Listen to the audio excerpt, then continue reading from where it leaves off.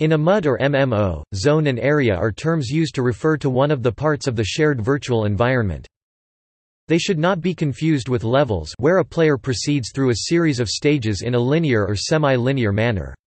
Areas may vary in the challenge they present to visiting players, but are typically accessible by characters irrespective of the character's advancement within the game. Where levels are sections of a game, areas are special sections of a virtual environment in which there may or may not be a game at all. The environments of MUDs and MMOs may be seamlessly sewn together, in which case it may be difficult or impossible for the player to know the precise boundaries of a particular area, or they may be connected by connector zones such as the classic sight line blocking Z-shaped corridor or portals. In some games it is possible to note changes in area through different flora and fauna, altered livery of guards, or special skills. Many MUDs are hybrids, containing sections which are seamlessly stitched together alongside other areas which are only accessible via portals, etc. In MUDs, and other games where characters transiting zones is a trivial server task, connector zones frequently areas in their own right. Zones are useful for game developers, because they enable the developer to create and modify the game in parts, and online games, such as MUDs, can focus their server resources on areas which are populated.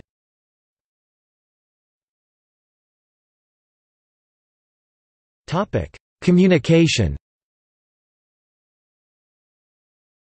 Methods of communication may be restricted to a zone, part of a zone, a group of zones, or the entire environment.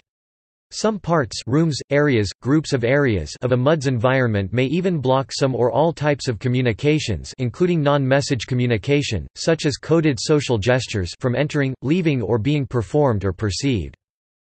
Illumination due to day, night cycles, magical, environmental darkness or the presence, possession, use of a light source can affect whether the identity of the originator of a message can be perceived, in addition to non-area factors like blindness, deafness due to spell effects, items e.g. a blindfold, etc., and invisibility from spells and effects.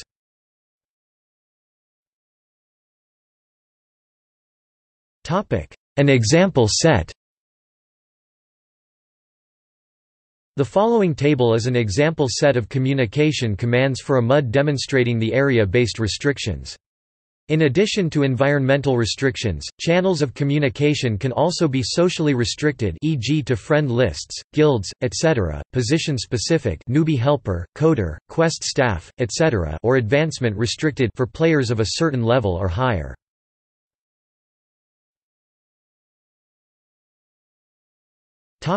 Area design. Areas must be considered as part of the greater whole. An area whose rewards are too generous will draw traffic away from other areas. The creation of areas is referred to as writing an area or building, sometimes earning players or staff who write areas the epithet of builder.